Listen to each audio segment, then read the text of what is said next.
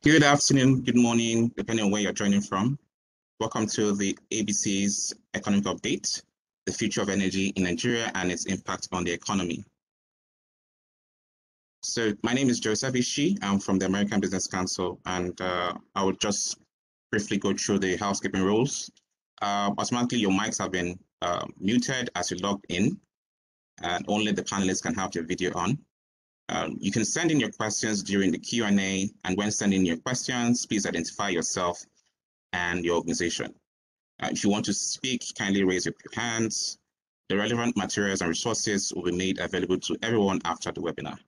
So I would want to call on Ms. Olele, the CEO of the Council, to give the welcome remarks. Good afternoon, ma'am. Good afternoon, good morning, everyone. And yeah, thank you for joining this meeting. And on behalf of the American Business Council, I would like to welcome everyone to this event where we're going to be discussing the future of energy in Nigeria and its impact on the economy.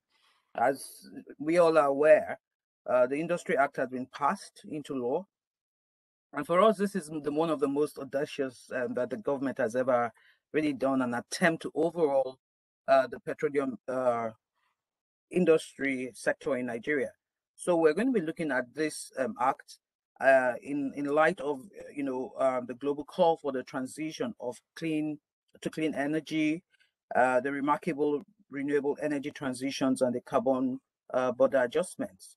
Well, we will also discuss and highlight the incentives for further investments into Nigeria's oil and gas sector, and how Nigeria should adjust towards the global energy demands, especially gas.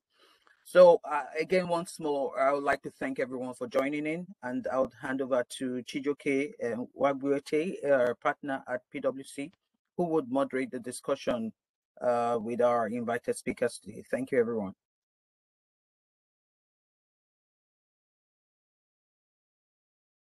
Hey, thank you, Margaret, and good afternoon, good morning, everybody. I'm really glad to be here. I think for me, this session is one of many sessions that have happened around the PIA over the past month or so since the bill was signed into law. And I think some of the things we're looking to kind of discuss today are key issues, that I think will be extremely interesting for those who are listening. Looking at things like the impact of the PIA on various sectors of the economy, obviously Nigeria's energy future and energy transition, and we'll be looking at opportunities and incentives for investment. What I'll do, we've adopted a panel discussion type format for this interaction. So I'll just move on to quick introduction of the panelists. So the first panelist is Mr. Hamilton Isi, who is the General Manager of Corporate Communications at LECO. He's responsible for LECO's corporate and internal communication, public relations, and partner relations and government affairs. He also leads, develops, and executes the company's strategic information and technology initiatives.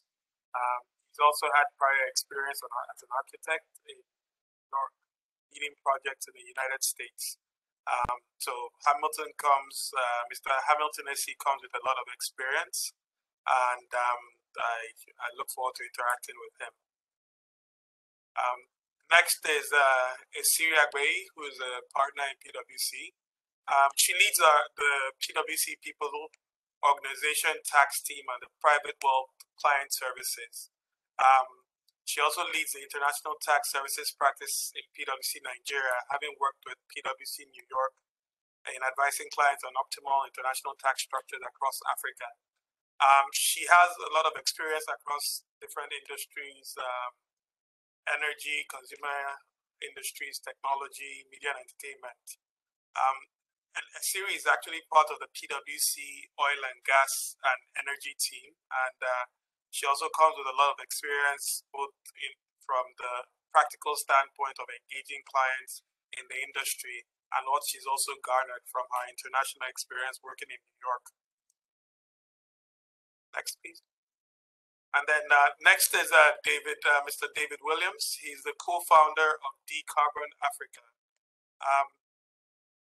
He's accelerated energy businesses around the world with finance by connecting private capital and environmental technology for nearly 20 years. And he serves as a Sir Edmund Hillary Fellow, recognized for mission-driven finance, innovation, and entrepreneurship. And he's also a special advisor with the National Renewable Energy Laboratory for International Climate Finance. You know, he's worked with UK Nigeria Infrastructure Advisory Facility and has also had a long history in innovation, including recognition as one of Time Magazine's Innovators of the Year. He co-founded Energy Peace Partners, a non-profit, and developed a novel environment attribute that successfully provided finance to solar projects in climate-vulnerable conflict regions in Africa. So if you look at the aspect really where we're talking about the future of energy, I think David is very well placed to, give us a really good, feedback on that. And the next panelist is Tengi George Ikoli, who is an energy and extractive governance consultant. Tengi is a lawyer, economist, and she has over 7 years of experience, including her most recent role as the program coordinator of the Nigerian Natural Resource Charter, NNRC. She has a joint honors degree in law and economics from the University of Wales and a master's from the University of Bristol. She's also been, actively involved in development of legislation around petroleum resources in Nigeria, especially the Petroleum Industry Bill, which is now the Petroleum Industry Act. She comes with a lot of experience, both from a policy standpoint and also practical experience in engaging with the industry. And I really look forward to hearing Tengi's thoughts around, the timing of the PIA. So that's pretty much our panels introduced. So I'm going to jump quickly into the Q&A session because we're looking at the future of energy in Nigeria and its impact on the Nigerian economy. So I'm going to actually, because Tengi is the last person I kind of introduced, I'd like to actually jump in with Tengi to ask Tengi that the timing of the PIA, looking at the current focus on energy transition, do you think this is the right time for the PIA, and do you think that the PIA really is a piece of legislation that is relevant for the world we live in now? I mean, the best time to have passed the PIA, as I said, has been 20 years ago when it was first thought of. 10 years would have been even better, 5 maybe.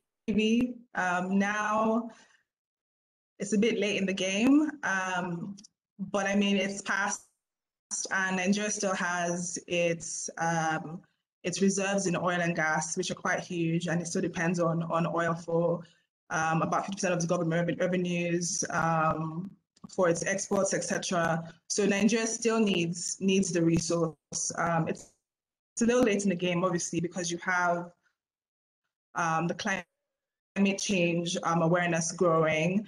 You have commitments being made by even Nigeria's top 5 exporters around moving away from fossil fuel, going to carbon neutrality. You have China, India, who Nigeria relies on for exports, moving away from this. So it's quite late in the game, but we have at least, we can take advantage of the opportunities now that still exist. We know it's closing and closing rapidly, but we do have some time because Nigeria doesn't have an option really to try to get what it can out of its oil and gas resources.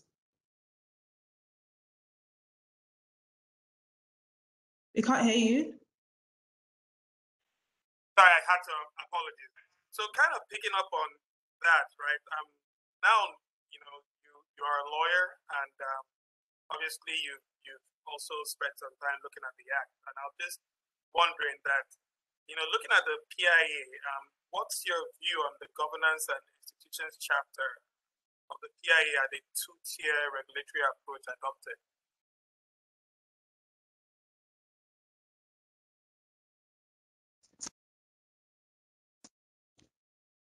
Okay. Yeah. So with the governance component, I mean, initially, because we're a part of civil society organizations and advocates that initially proposed a single regulator, it would have been neater. One of the issues that had been complained about was around ease of doing business by companies. And so the better, I guess at the time, would have been that single regulator. But we have this dual regulator now, which also is not it's still fair as long as there are some integrations and collaborations within the commission, which is mandated to regulate the upstream sector, and then the authority, which is mandated to regulate the midstream and the downstream sector. So where there's collaboration in that regard, that would certainly be needed. And be useful to ensure that the same problems or the same challenges that had been faced prior to the PIA are not again faced. But in terms of the governance framework, there's a lot of clarity as well in terms of governance. That was a bit of a challenge prior to the passage of the PIA. So you had a bit of the modeling of the commercial and the regulatory roles, specifically within NNPC. You had a quasi-regulator in the form of DPR, whose roles and powers were ceded by the minister as a result of the previous act. But now you have a very structured governance framework, which provides clarity in terms of the role of the minister, which is to formulate and monitor and administer policy. And give policy directives. And then you have the regulators, the dual regulators, which you have the upstream commission, and then you have the authority for the midstream and the downstream. And then you have the NOC, the NNPC, which will then be focused squarely on its commercial role, being more profit oriented, which is certainly needed, that clarity in terms of operating now, given the context that I initially stated with the imperatives to quickly optimize the revenues and benefits that can be gotten from the oil and gas reserves now, while we still have some time. And saying that, though, it does appear that obviously it's a difficult time, but you have the UK, having its issues around energy. You have some component of the US as well, where Biden had requested for OPEC to have some leniency around that. So you have the whole the globe really trying to figure out how to transition effectively. So there is that small window. So it's a good thing, I suppose, that we passed the bill, the PIB, that when we did.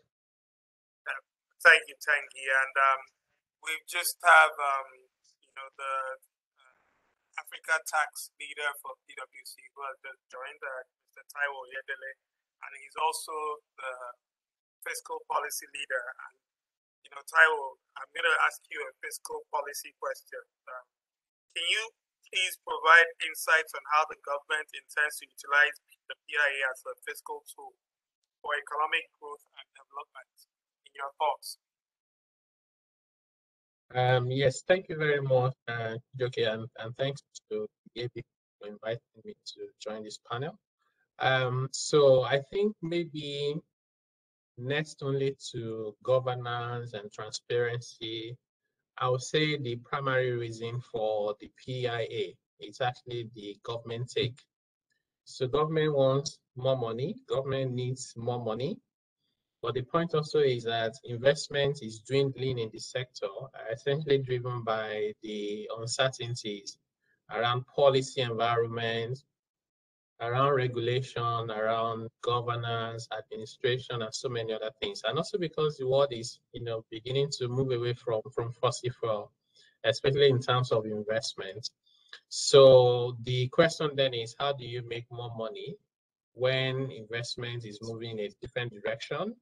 And how do you also make more money when you want to make the sector commercially attractive to investors? So it's a tough balance. So what I think government has done is to try and see how do we drive efficiency so we can make more money without the investors losing money, because it's not a zero-sum game. So you see the PIA was very intentional in trying to drive efficiency. Some of it is introducing the cost revenue ratio. So say, you know what, do whatever you can to bring down your cost. Another thing is, you know, moving away from what we used to call petroleum investment allowance, which was giving you an allowance for spending money on capex, to production allowance, which is you now get this allowance for producing.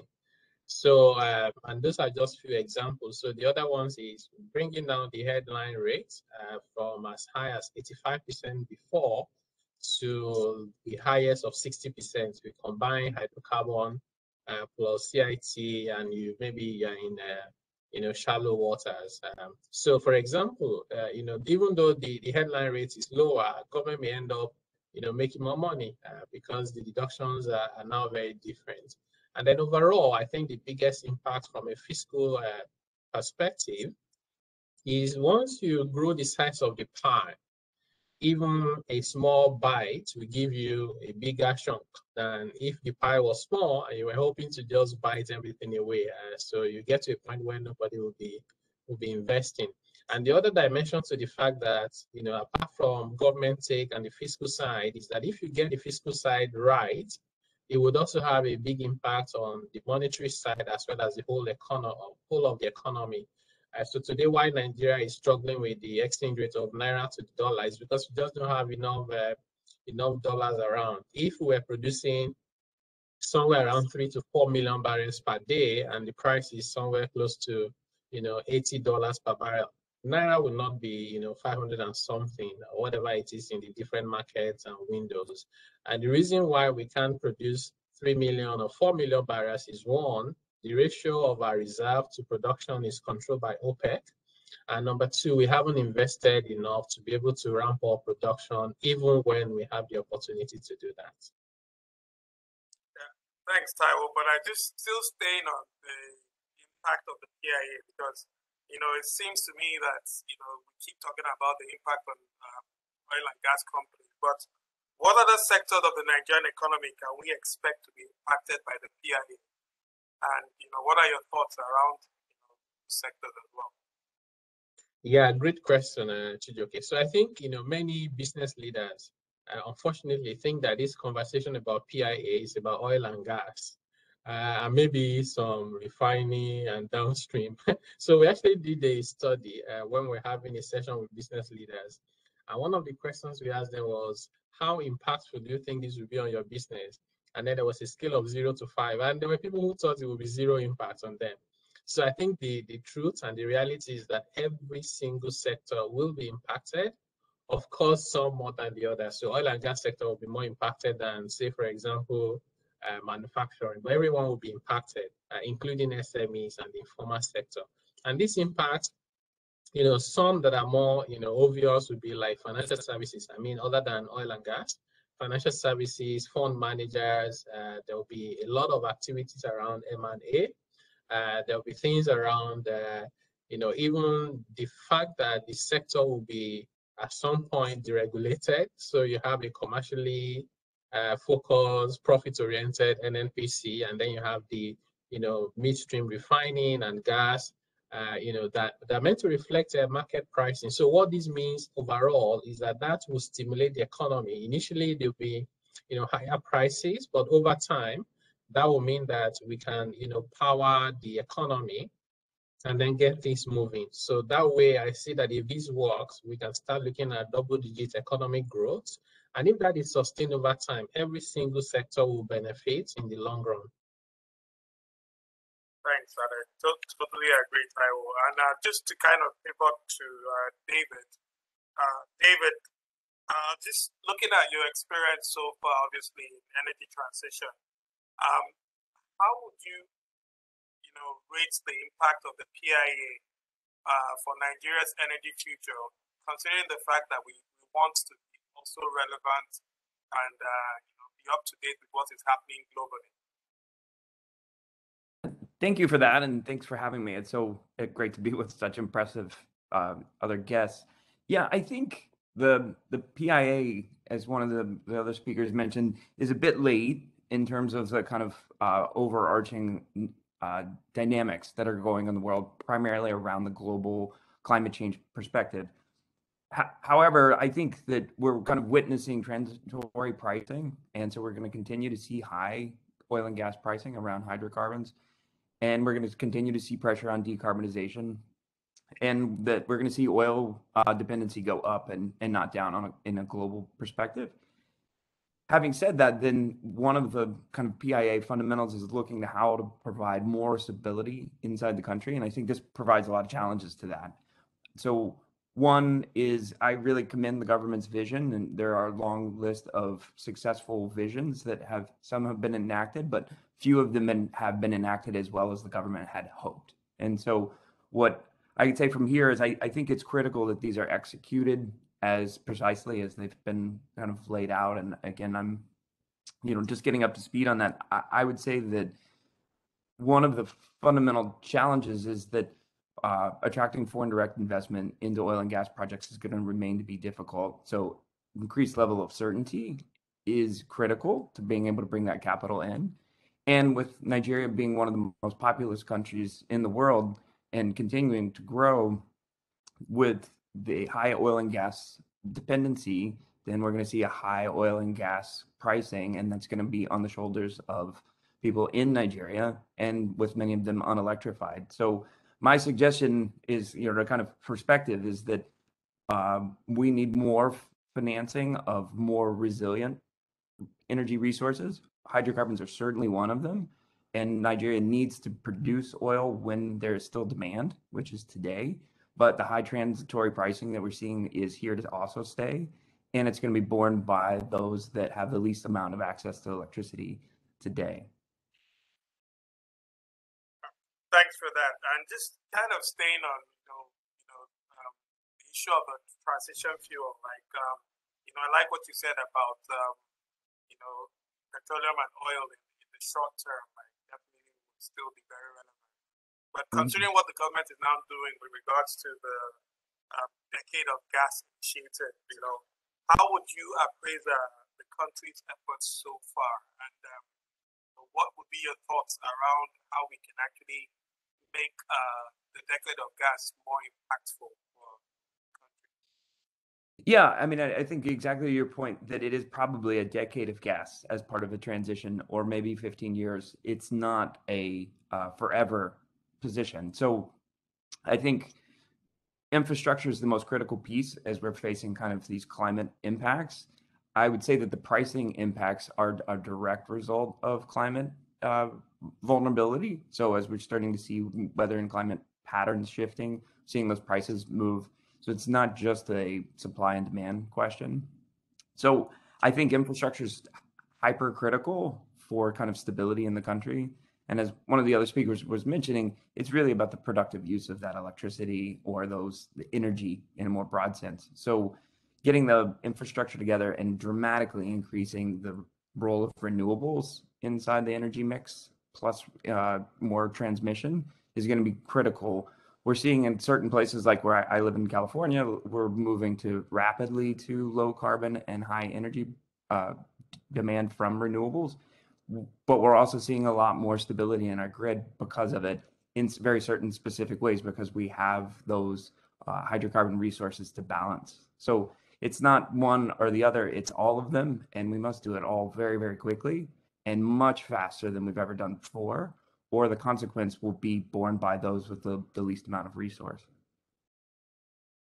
Thanks. And I think just to also then bring Mr. Akinyomi, into the mix, looking at it from the lenses of a Nigerian company that is driving engagement in the industry. The first question would be, how do you suggest that upstream companies transit smoothly from the existing host community agreements and structures, that's the DMOUs, to the host community trust fund that's stipulated in the PIA. So if you look at your current agreement with your host communities, how do you see the transition happening?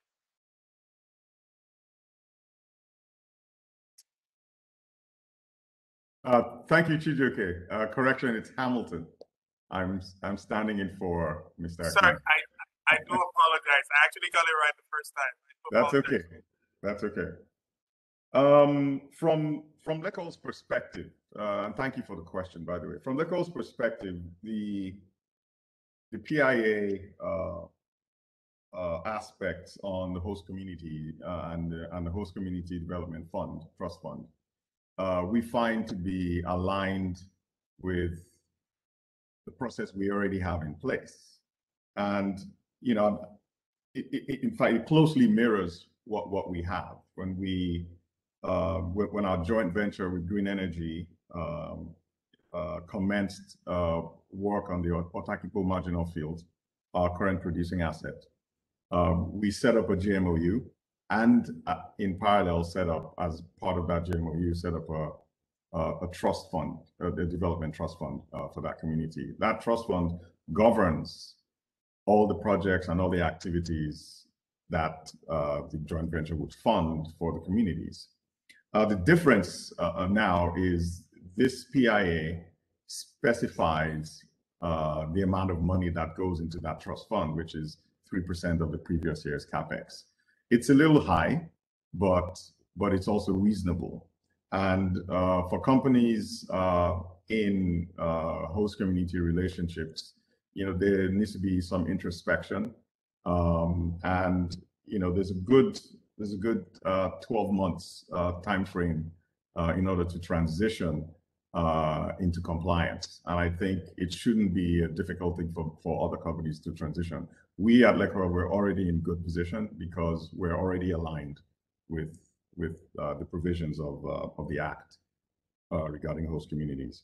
Now, one of the things that we welcome also, and this is sort of addressing the overarching theme of this panel discussion, is welcoming the PIA in today's age. Yes, it's late, but we have an opportunity to address real issues. One of the real issues is energy poverty, and we see that in our host communities, where, you know, the cost of energy to cook is pretty expensive, or access to that energy is pretty expensive. So they resort to using things like wood, and we know that wood burns 10 times worse than gas.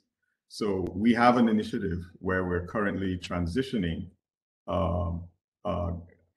gas to power. So we're currently flaring, but we've brought in turbines, gas turbines, that would pass our gas through to provide, generate and provide electricity for the community first, and then for other users later on. Now, as time goes by, as we progress in time in the age of renewable energies, then we can see that transition take other forms. But the reality is that as a country, we're sitting on about 1 trillion cubic feet of gas. And that resource has to be exploited before we can consider, or we can look at, or maybe clearly at the same time as considering renewable energy strategies in parallel. Thank you. Very well said, sir. Very well said. And just to kind of pick up on what you've talked about in terms of the timing of the PIA, I just wanted to now look at it from the perspective of the competitive landscape of the African oil and gas industry. And being a Pan-African oil and gas company yourself, how does the PIA impact the competitiveness of the Nigerian oil and gas industry? So do we see a situation where we will attract a bit more of the investment dollars to Nigeria with the PIA? Again, that's a good question, Chijioke. So the PIA, one of the things the PIA does first and foremost is it creates clarity. There's a lot more clarity now for investors. So investing in Nigeria, there's a playbook for the investor as to what the environment is going to be like, where the money is going. It's a lot clearer than it is today. In terms of competitiveness, Nigeria, the PIA or the provisions of the PIA make Nigeria a lot more competitive market to be in, at least more competitive than our neighbors in the Gulf of Guinea. In terms of the tax rates, and we have tax experts here and they can speak to that, but I believe our tax rates are much lower in the same region compared to our neighbors in the same Gulf. So the combination of the tax rates, the provisions of the PIA, and the clarity makes this more competitive for Nigeria.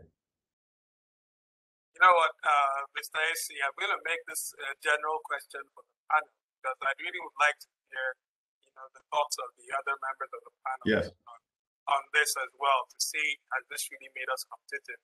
Because I was in a session with one of the consulates from the EU, and this was an issue that came up, is that are we now a bit more competitive? So I'm going to throw it to Taiwo to say, Taiwo, what are your thoughts on this? And then I'm also going to talk to the other panelists about this. So what are your thoughts in terms of the competitiveness, and do you think that the PIA is going to make us a bit more competitive and help us attract more of the investment dollars, considering the limited amount of investable funds out there? Yeah, so that's a very good question, but also a very difficult one to answer. On one hand, we can start with the headline rate, and we say the rate is not too bad, because if you take something like deep offshore, you only be paying 30% because you don't pay hydrocarbon tax. So to a very large extent, that rate looks competitive. If you look at the royalty rates, royalty on production, it's cleaner than before. It's lower than before, but then you now have a royalty rate that is based on price. Maybe not something to worry about, because if the price doesn't go up, then you don't have to pay it. If the price goes up, then it means you're fine.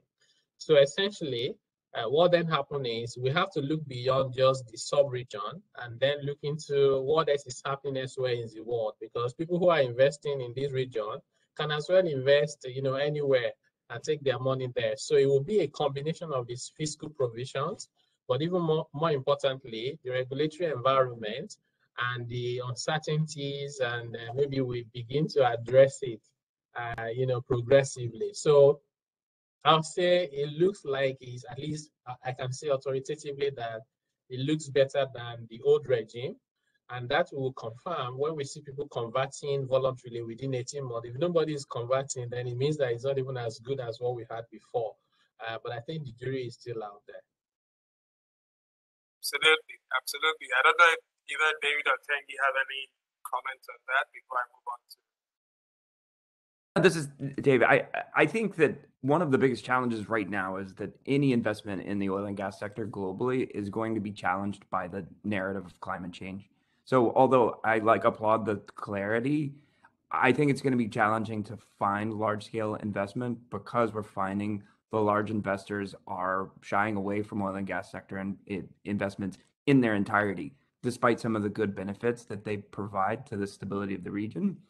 Both their investors, their board members, now it's becoming much more challenging, which I think from an energy stability perspective and for the good of the country is not great, because despite all of these good measures that are going to attract financing, finding it is going to be extremely challenging in the future. So I think if these are enacted quickly and they demonstrate success, there will be capital available.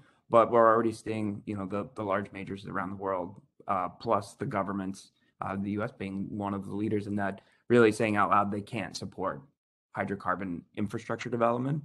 And with maybe this transitionary period, it'll help while we see higher pricing. But I'm overall concerned that there will be available capital that's at affordable rates.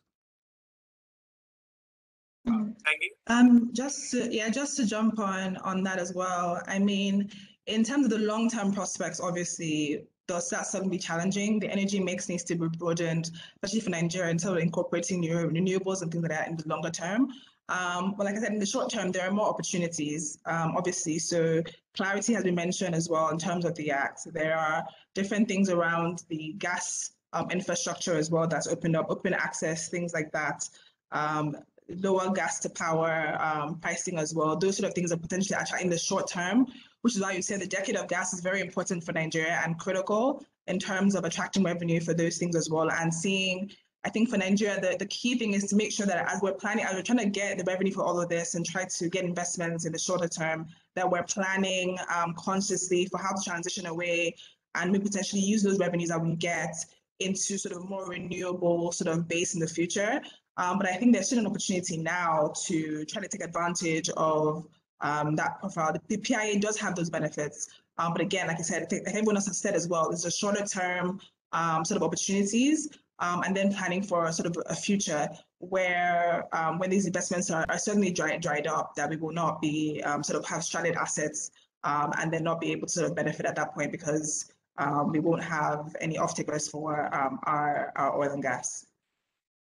I mean, well said. I think there's one thing you kind of touched on, which was clarity. And I think Dave also touched on that. And if we're talking about clarity, I guess my question to you, Tanguy, then would be, you know, that the PIA is looking to just drive a bit more of accountability and transparency in the oil and gas industry, which is something that in previous time, you know, it's just been a bit opaque with regards to how they've actually, you know, functioned and the ability to actually, you know, interact with an industry that, you know, the rules of engagement are not as clear as they should be. So how do you see the PIA looking to achieve an objective of a bit more accountability and transparency? I mean, you hit the nail on the head. PIA, I think, is trying to address that issue with the oil and gas sector that has been seen to be very opaque, very closed off, difficult to understand and engage with. So the PIA is trying to provide that, I guess, readily available information in a way that is timely as well. And you see that across the whole PIA in terms of how the upstream commission will work, the way the midstream and downstream will work. There are a lot of disclosure requirements across board in terms of audited reports being put out, annual reports being put out consistently. You have with the NNPC as well, similar disclosure requirements around audits, etc. You'll find that, I mean, recently or not so long ago, you had the NNPC publish its audited accounts, and there was a lot of hoopla around, you know, how commendable that was. But now you have it sort of enshrined in the law, and it's supposed to be, it's a requirement. It's not sort of a discretionary sort of requirement that any administration within an NOC could decide to adopt. So that's something that's there as well. And you have model contract sort of terms as well put in, so as much as clarity as possible as well, in terms of making sure that in terms of the licenses, the leases, the production sharing contract, public sharing contract, etc., the terms also are included there. So there's a lot more transparency around terms within the PIA, trying to address those concerns that have been raised in the past around contractual provisions, etc. You would even see even within practice as well, you've had NNPC try and take on some of these on board in terms of publishing its reports, and incorporation of NATI as well in terms of its structure and it's working. So it's very optimistic in terms of transparency. It would then still be left to the public, civil society in general to make sure that those reports and documents that come out are interrogated and engaged in the right questions if needed are also asked. So there's the PIA doing its part in terms of transparency. The public also has a role to play in terms of making sure that they are held accountable.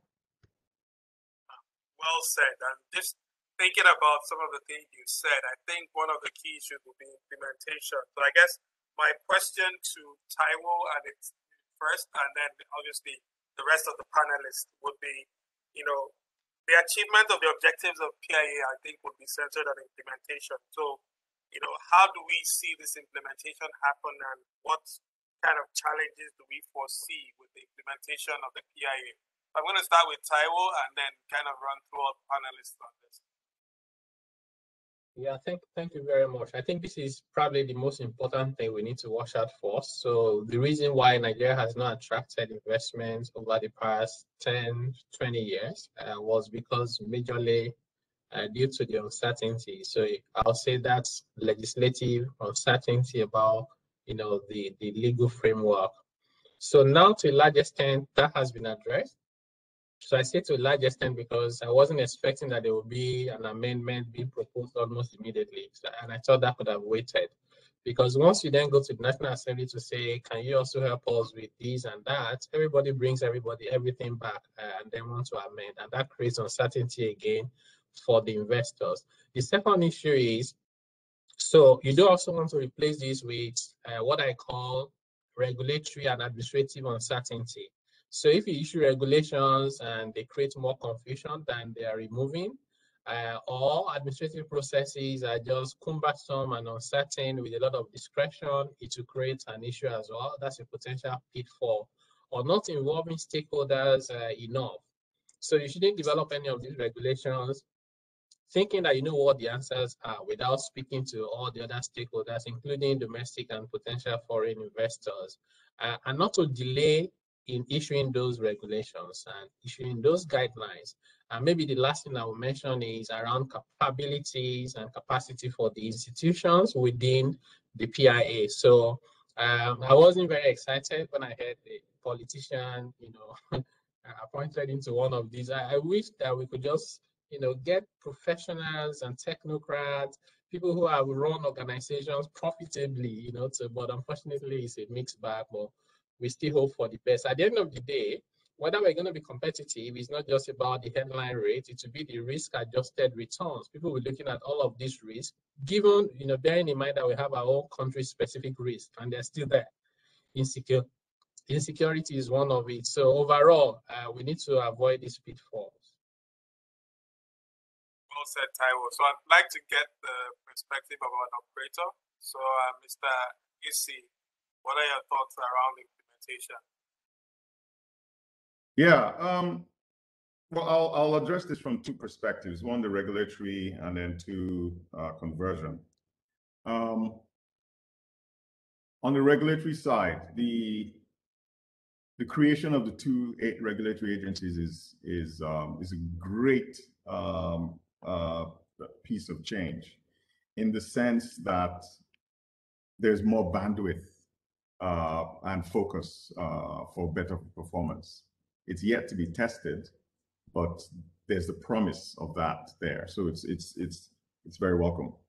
On the conversions, there are incentives for converters. For example, our producing asset is a marginal field, or tactical marginal field.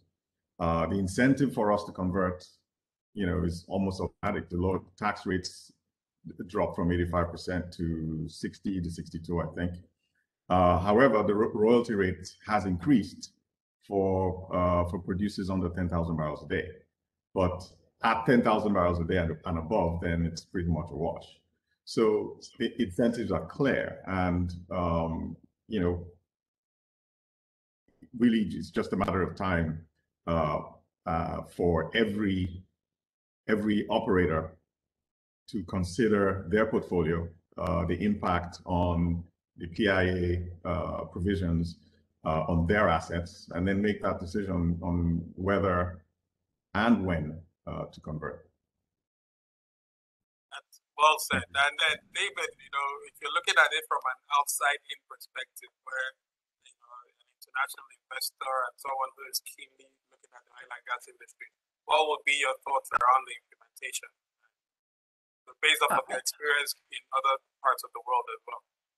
So I think my concern about the implementation is more about the timing. So I think that this makes lots of sense in of itself, but it can only work in an ecosystem that is really pushing for decarbonization, and that hydrocarbons have a long-lasting and significant role in that. But if we look at it in isolation, where the PIA and oil and gas sector on its own isn't coupled with stronger energy matrix, more around electrification of all productive use. If we lose sight of those other pieces, I think then we will lose it will be very difficult to grow at the speed that the infrastructure needs to, because the narratives have shifted so dramatically.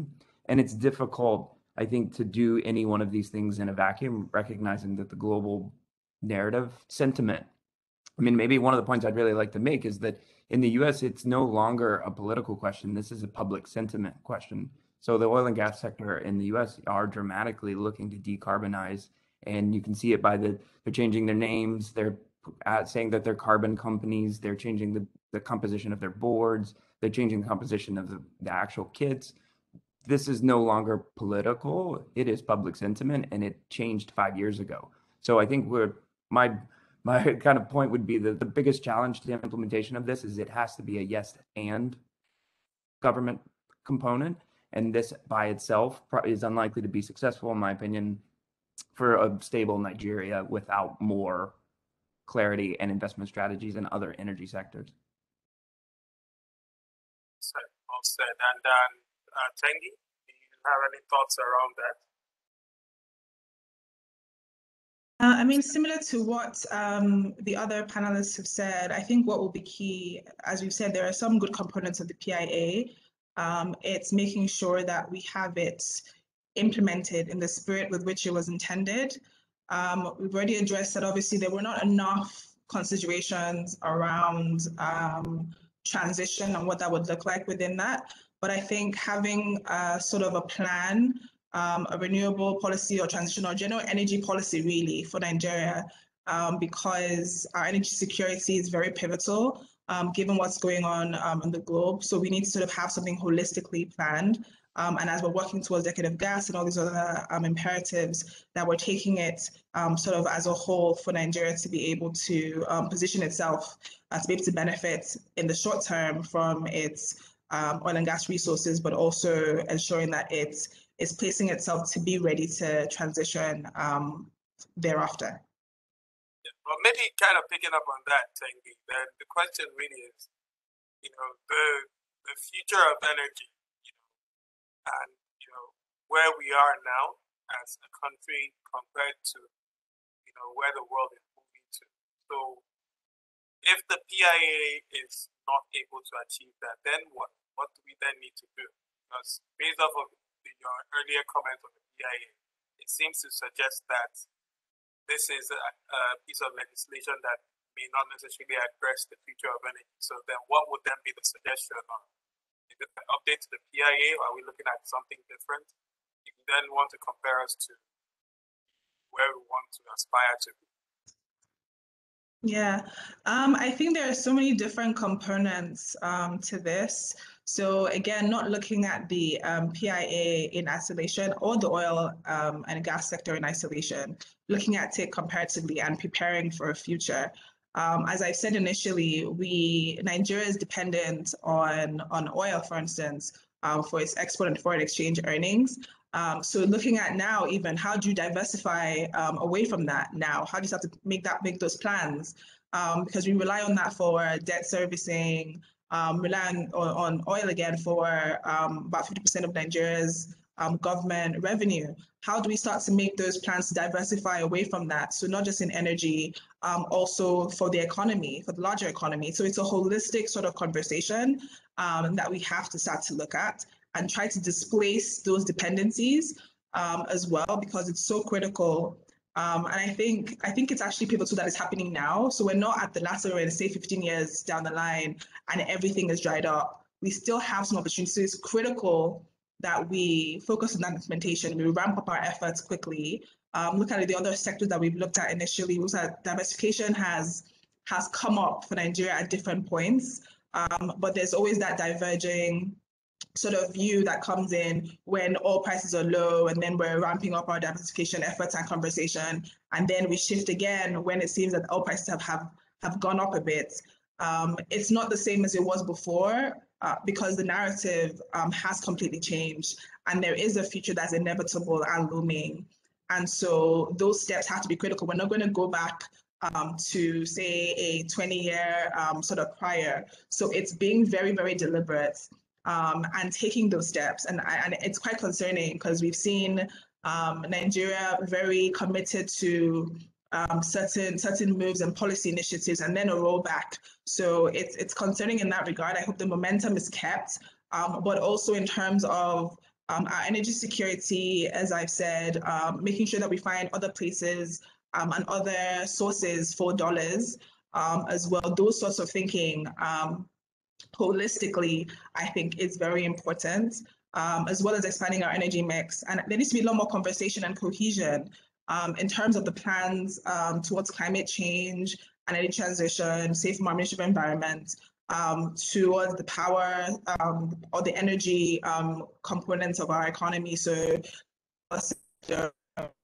oil and gas. This needs to be this holistic sort of conversation and planning and consistent sort of refining as well, because we're in a very critical juncture, and where Nigeria will be the next in the next 20 years will really depend on what we do at this very critical stage that we're in. So if I were to hold you to this specifically, what kind of policy are you looking at?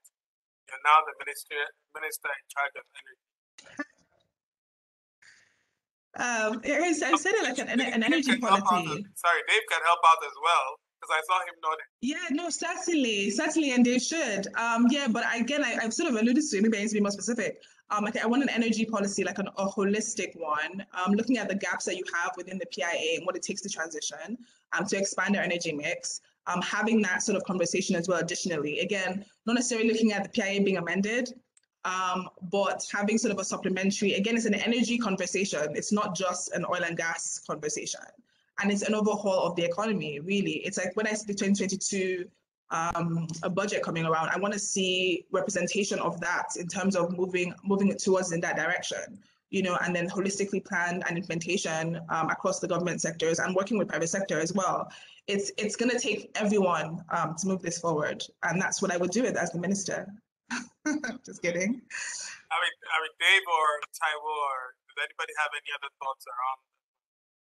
Yeah, I have a couple of thoughts. I think one of the challenges in this whole conversation is the narrative that the transition implies that there is an old way of doing things and then a new way of doing things, and we're in the midst of that like handoff, where I think it's more complex than that. And the oil and gas sector broadly has to show the leadership to transition into this new world and be a part of it. So it's not the tapering down of oil and gas reserves and the tapering up of renewables.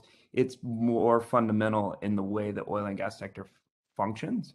So I see that like as trying to like with renewable energy being the cheapest form of electricity in the world today, and I think that's relatively well understood outside of cooking. I think that, you know, there may be some debate there, but the oil and gas sector can support those roles to make more money by exporting gas so that Nigerians aren't paying this transitional premium. But even more fundamentally is like I think though a green hydrogen economy is coming, and we're seeing bits and pieces of it here. And there's no one better positioned than the oil and gas sector to participate in that, both through our kind of existing gas infrastructure, as well as the expertise, the education, the engineering, all of that resources exist. And the final piece, like for me, is that Nigeria leans hard on that the natural resources in the country are oil and gas, which there are, but there are many others. It's sunny, it's windy, it's connected in a very unique geography that allows it to be a central pillar of the West Africa power pool. And through that, both with pipelines and hydrocarbons, Nigeria really could become the leader across the region of a green energy economy that was fundamentally supported or kind of born from the oil and gas sector. So, you know, without I think there are lots of implementation of those policies, and this is a great example of it needs to be enacted quickly and swiftly and work and the clarity and, you know, without kind of backing up and then doubling down on that, because I think Nigeria has a real role of leadership across the whole region. Well said. Mr. Esi, Taiwo, do any of you have any comments on the policy for the future of energy? This is just a thought. I'm not sure that, because we're talking about the Petroleum Industry Act or bill, which became an act. And then we're talking about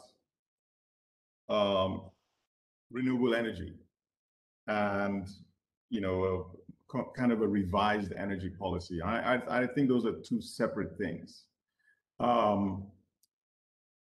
If I were to, you know, to align with Tengi, I would say I would go beyond Tengi's comments by saying we would need an overarching energy policy that incorporates the PIA and, you know, everything else in terms of energy mixes, you know, other energy sources. But I also think that, also acknowledging David, I also think that the markets will dictate the pace of that transition. It's already started. As he's well noted, raising money now is difficult if you don't have a renewable energy a narrative in your story. So these are things that I think that's my view anyway. Well said. Mm-hmm.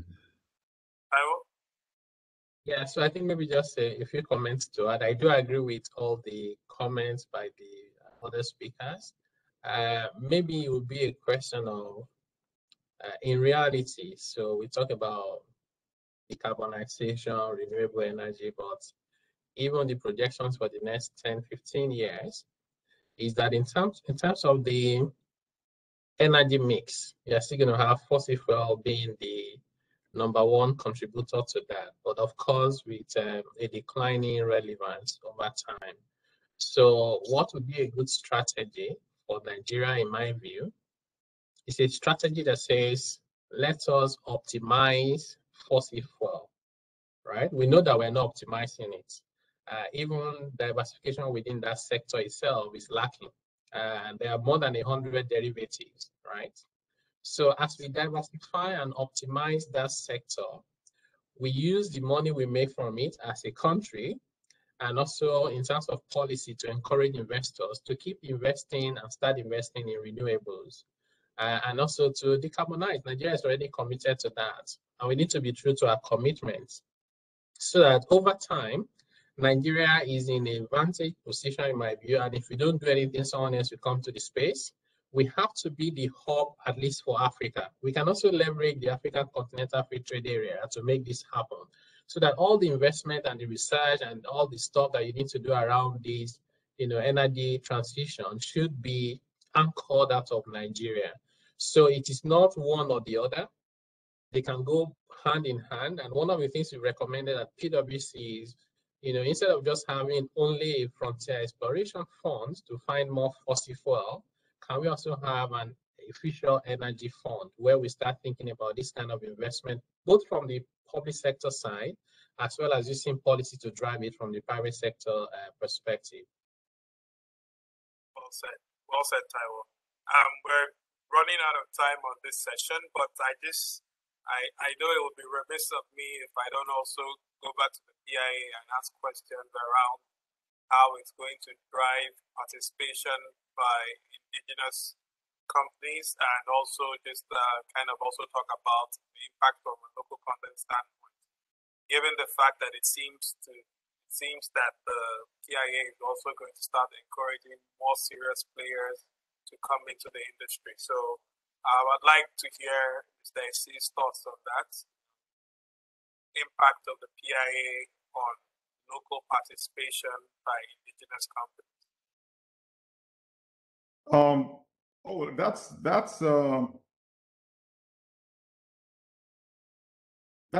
That's kind of a given.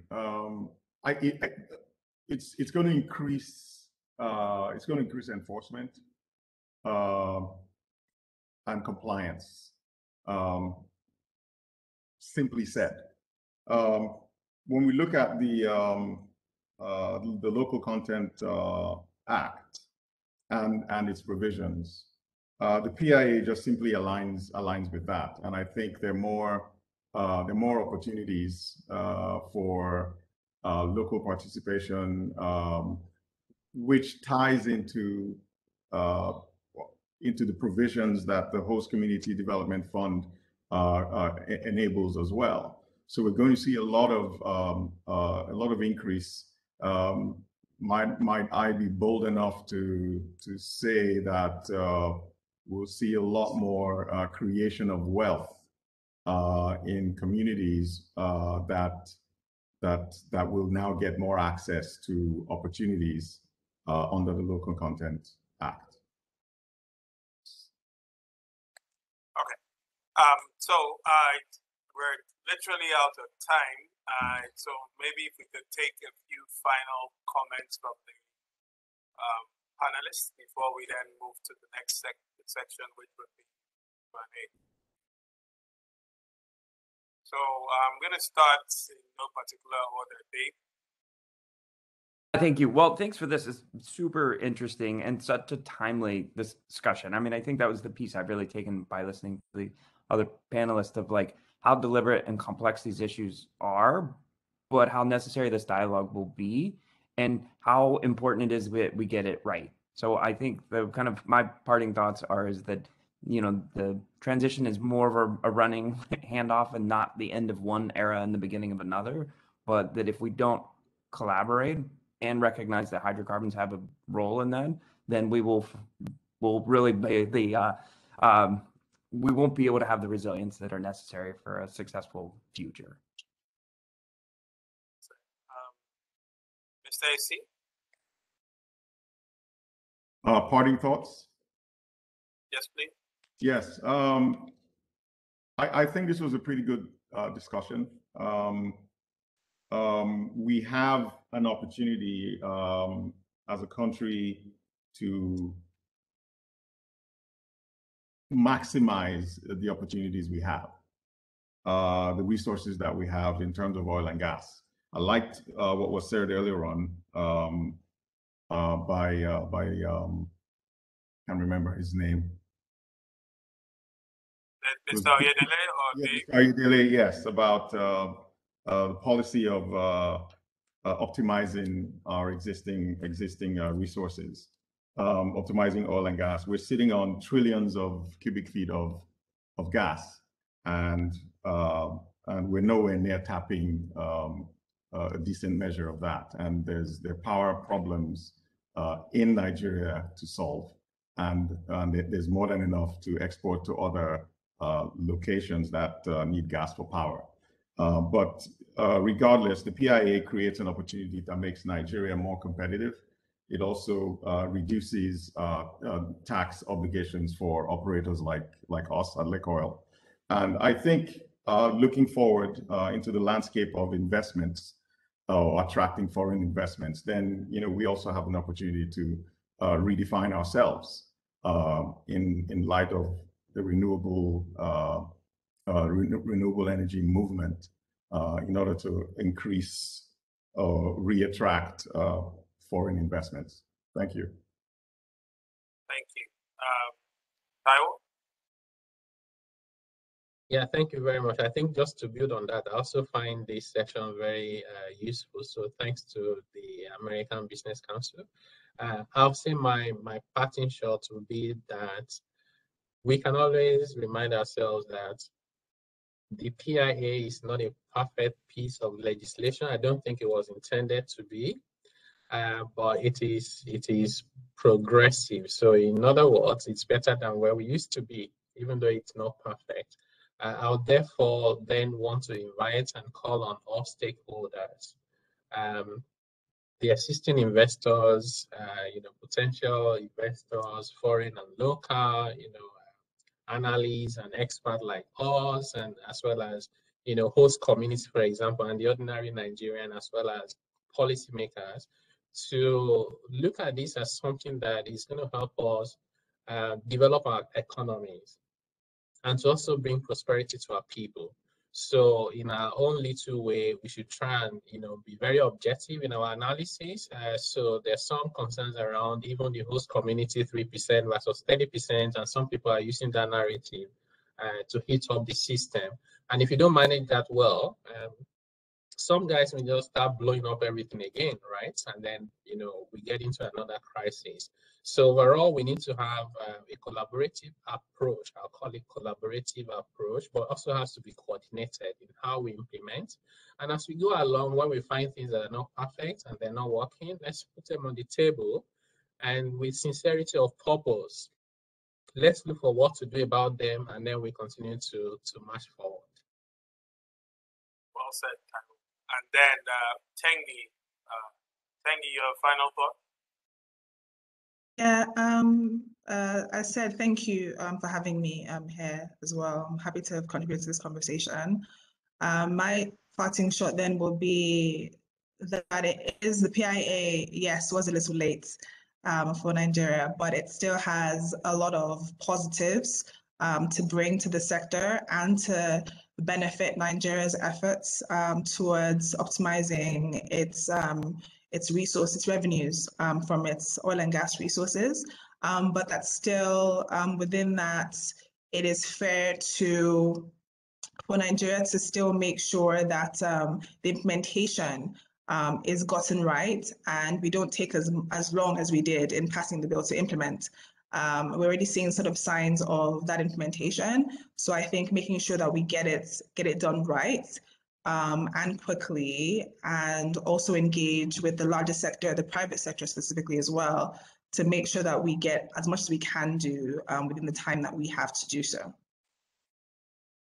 Well said, Tengi, and thank you very much to all the panelists. I think this has been an extremely, engaging conversation, and the conversation will continue. That's for sure.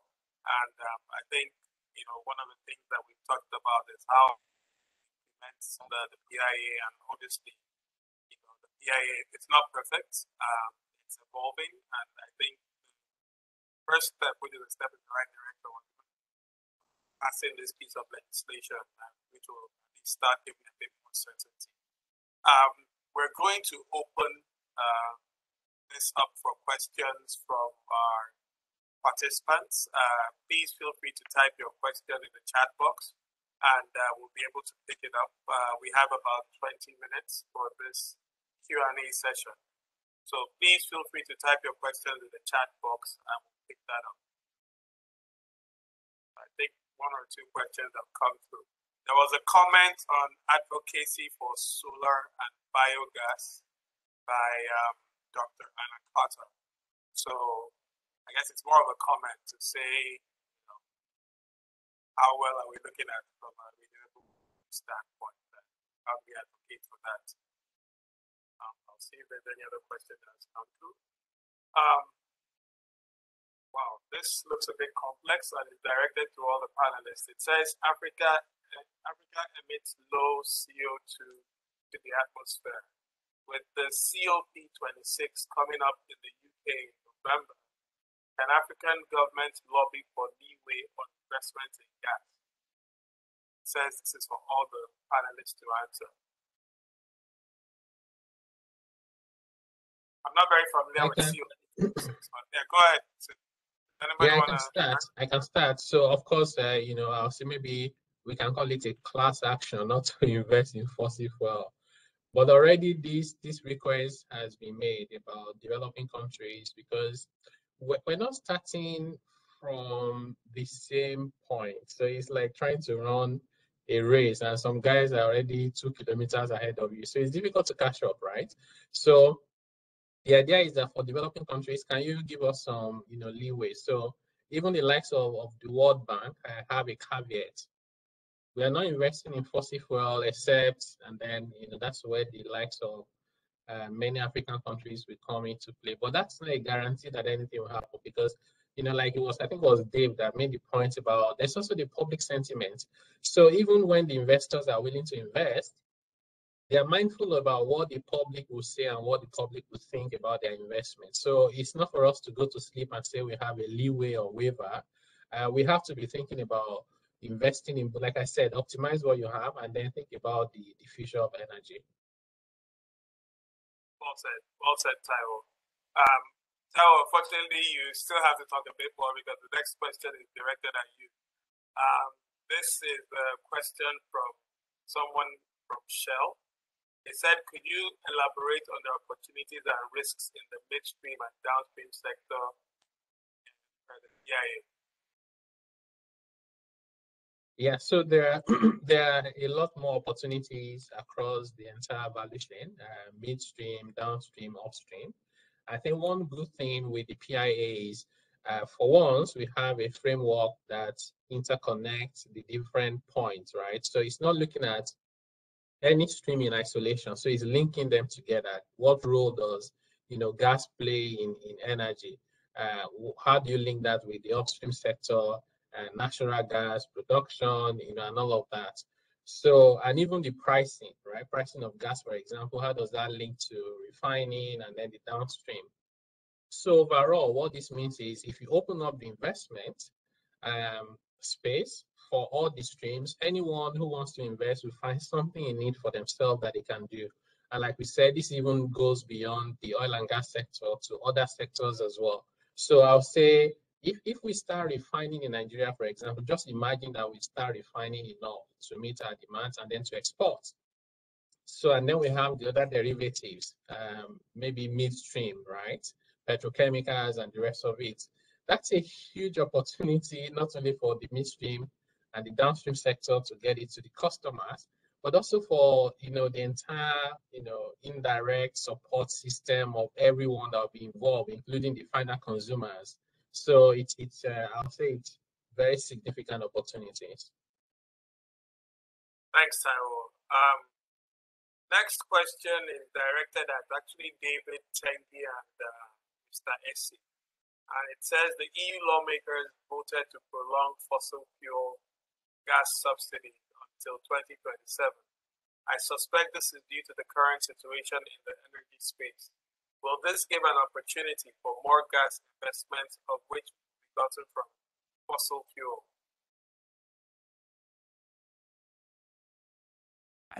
This is David. I mean, I think the answer is yes. I mean, we'll see more investment in natural gas infrastructure. I think we'll also continue to see pricing volatility, and partly because of the actual precisely the impacts of climate change, that it is colder longer.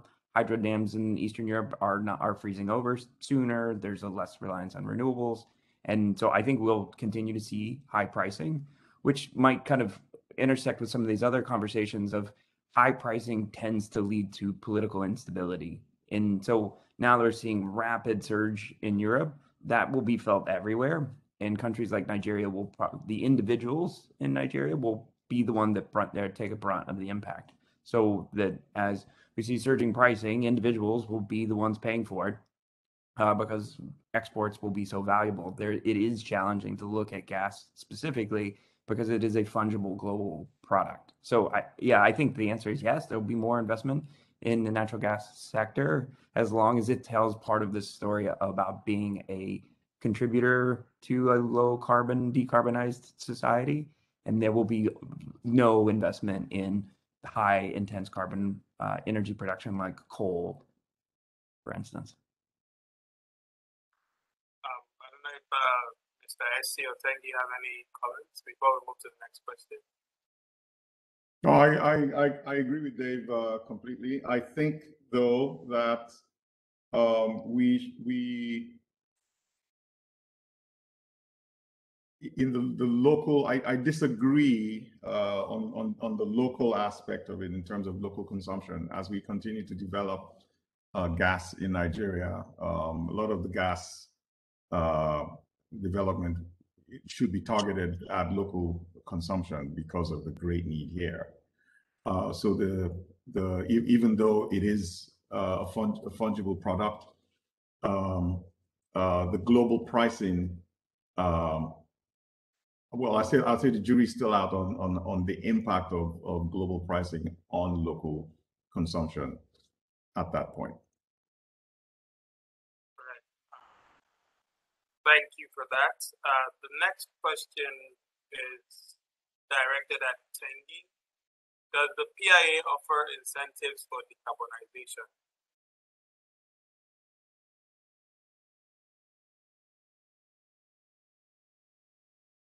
Tengi, are you there? but Yeah, the question. Oh yes, I said, does the PIA Hello? offer? Thank you. Just let me know if you can hear me. Can you hear me? I can hear you. Yeah, I can hear you. Yes, I can hear you now. Okay. Does the PIA offer incentives for decarbonization?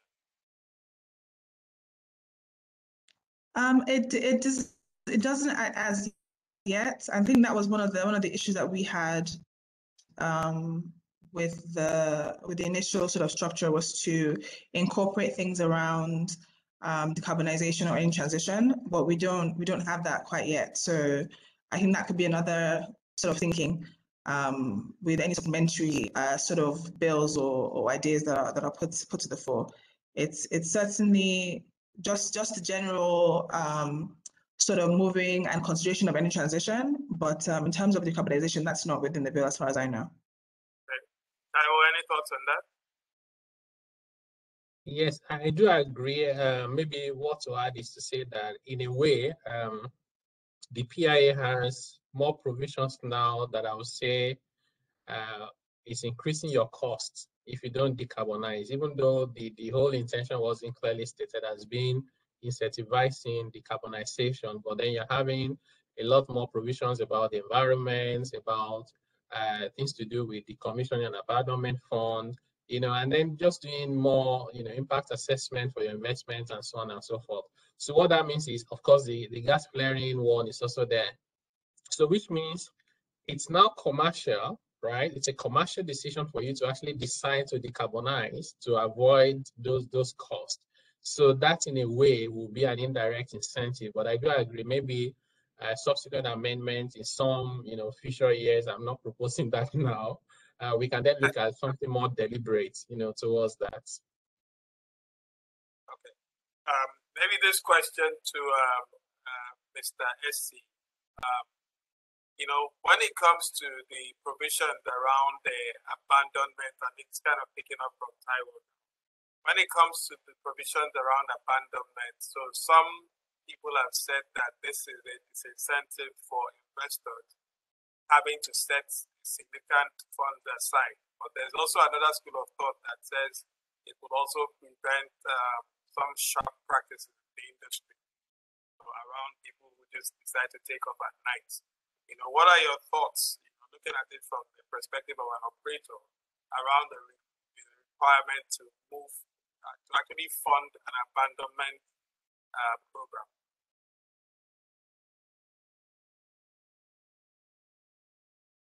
Okay, Chijioke, if you don't mind, can you repeat the question? I just had a bit of problem.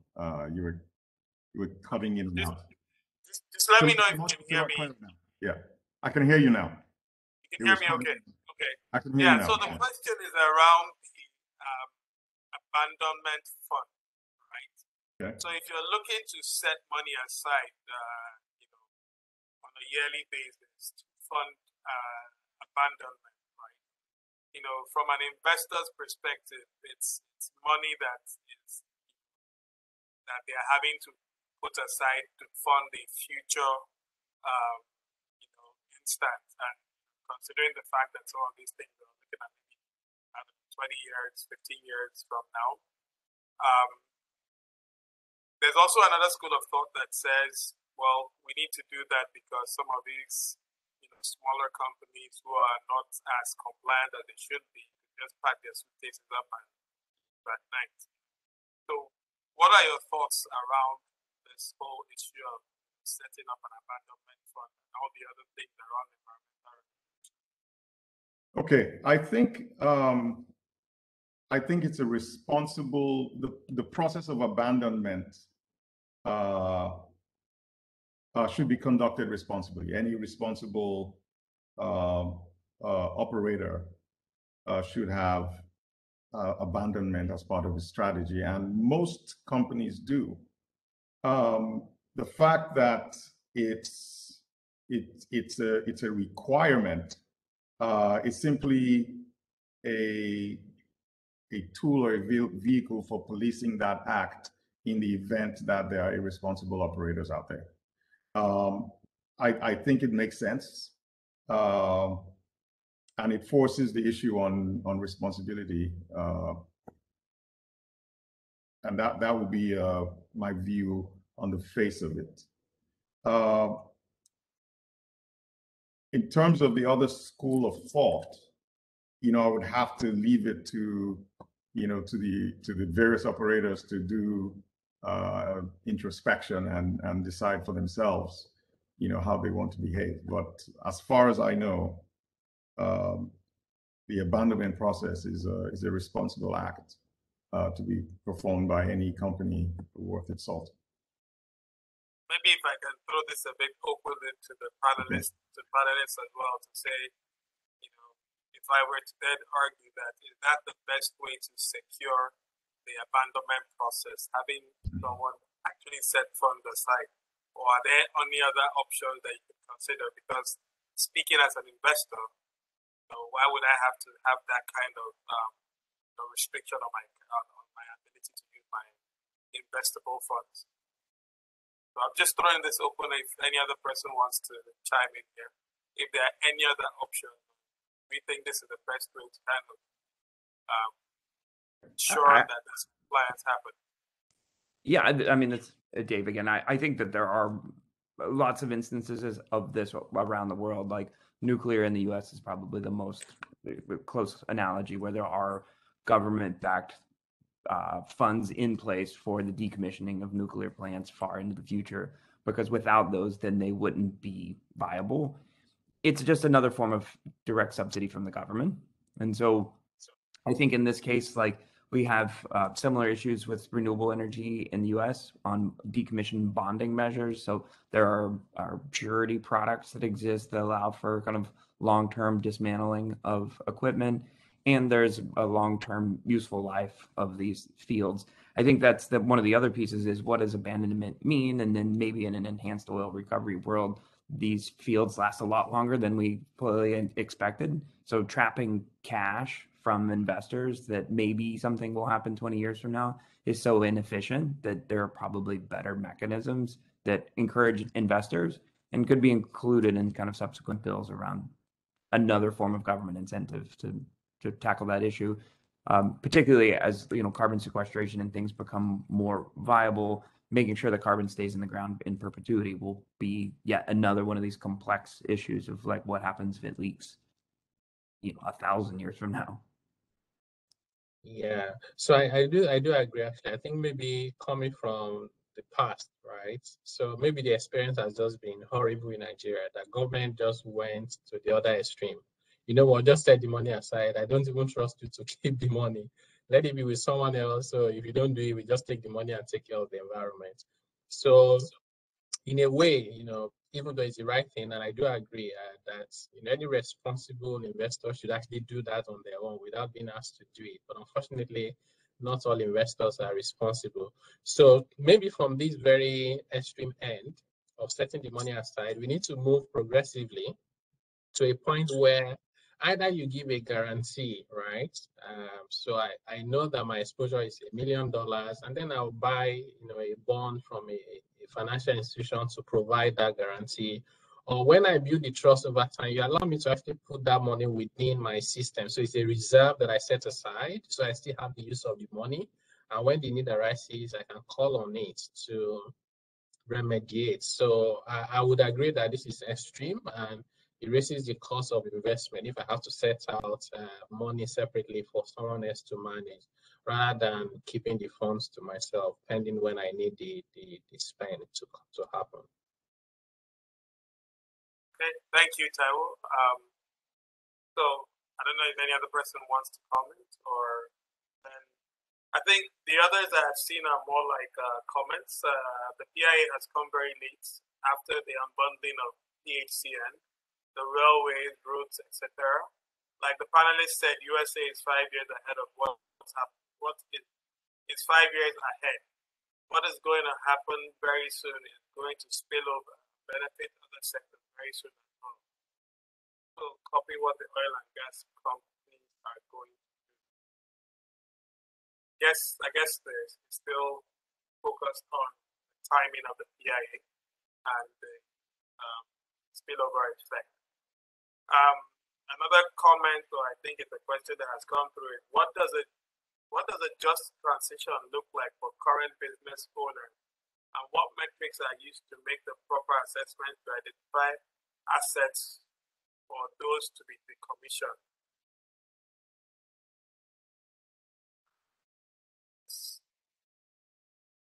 I'm trying to understand the connectivity between proper assessment to identify assets or those to be decommissioned. What does a just transition look like for current business owners? Well, this question is not very clear, so I'm just going to and I don't think I've seen any other questions that have come through. There's a comment here that talks about what models or case studies of similar geographical planes are incorporated in terms of best practices for infrastructure development. And I support generating local wealth. Okay. I'm also going to leave that comment because it's also not very clear. But I think we're almost done with our time. I think we have just about less than 5 minutes left for the entire session. So if there are no more questions coming through, I will hand over to Margaret, who will then take us forward. Thank you very much, Chijoke. This has really been an enlightening conversation. You know, I agree that the PIA is not exactly very, I mean, it's a bit belated, yeah, but it remains a commendable milestone from the government of Nigeria. It is not a perfect legislation, like Taiwo noted, but it also provides them the room for improvement and, you know, further conversation. The energy transition would, you know, be expensive for emerging economies and stakeholders in Africa, and especially Nigeria. And so there is a strong need for the country to begin to position itself for investments. And like David said, hopefully, fingers crossed, we're going to be looking at more investments into the country. Again, as the country positions itself, or hopefully should position itself as a hub, in the light of the AFCFTA, the government really needs to begin to, you know, really look at how to make the environment, you know, the ecosystem conducive for these investments to happen. I also align with Tanguy and Hamilton on the need to have an overarching energy policy that will speak to those areas of, you know, gas and you know, the areas that are not currently included in the act. And I see that in being able to put that together, there is a need for stakeholders, both public sector and private sector, to collaborate to have, you know, a best fit policy or legislation that can make that happen. So, I mean, I really would like to thank our panelists and the participants who have stayed with us for over 1 hour to discuss this very critical issue. But I also would like to share that the Council is looking forward to working on the margins of OTC next year, or what we'll call the Investments Forum, you know, talking about this, and we're looking forward to working with partners and, you know, to collaborate with different stakeholders. So again, on behalf of the Council, I would like to thank everyone here, and I would say we'll see you at the next economic update. Thank you very, very much. Thank you, Margaret. Thank you. Thank you, everyone. Thank you, everyone. Thank you. Thank you, everyone.